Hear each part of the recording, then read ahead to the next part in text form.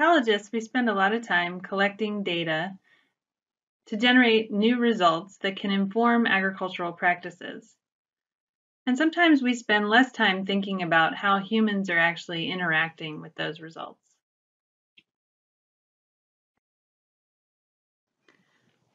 Rigorous science is accomplished by people, but today I also want to think about the people who might be the end users of the results.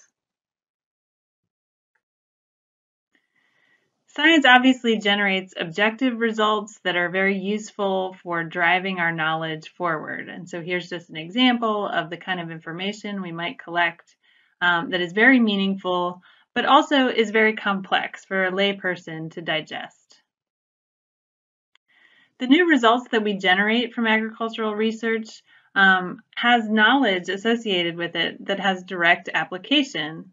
For example, we might develop new models that can be applied in agricultural systems and novel crops that could have higher production than the current conventional crops that we are using. We can also build new designs for things like off-grid systems that harvest fuel from biological processes that we've come to understand through our study of ecology. We've developed fertilizer products that are made from wastes that can reduce the carbon dioxide emissions from agricultural soils. And we can also use our results to reimagine agricultural landscapes that promote environmental benefits. And this can be done at the regional scale, as well as thinking globally about where our agricultural systems are.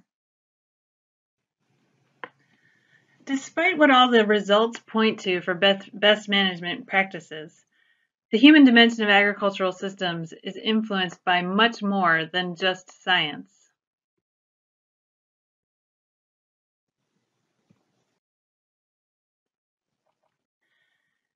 How much change are people really willing to tolerate to achieve environmental benefits? For example, by switching from annual row crop agriculture to perennial crops.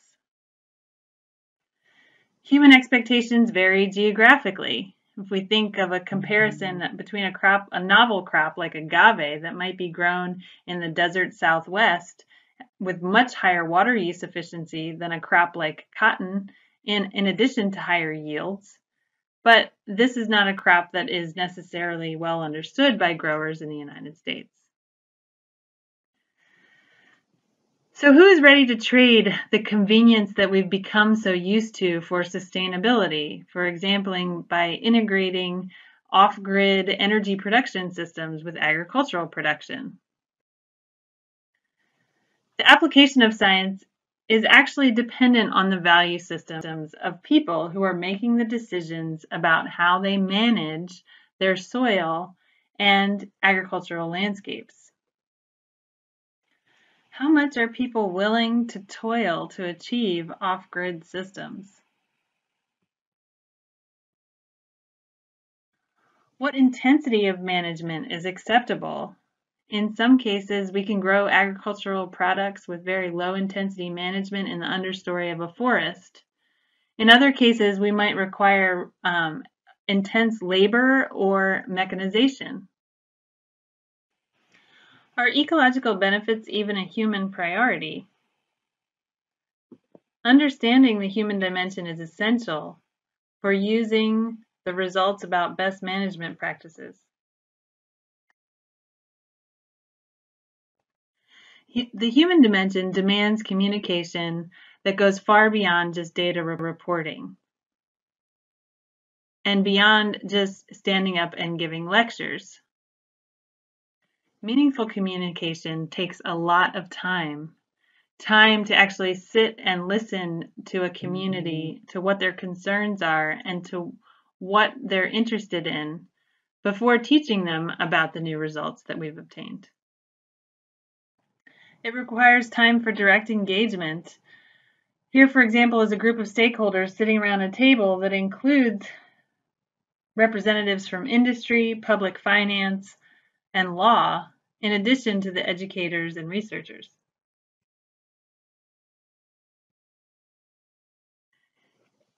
It also requires time to place ecological benefits in context with everyday life. For example, here's a workshop that we hosted where we brought people into a restaurant where they're eating the food that was produced with new methods. And it takes a lot of planning to make communication inclusive. And so my group has been developing methods for how to host conversations in a way that's inclusive and get the whole community involved.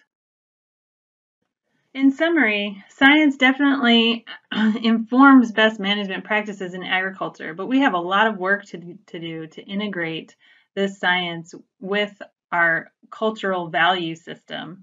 And we have to find ways to make time for meaningful communication and engage with the human dimension.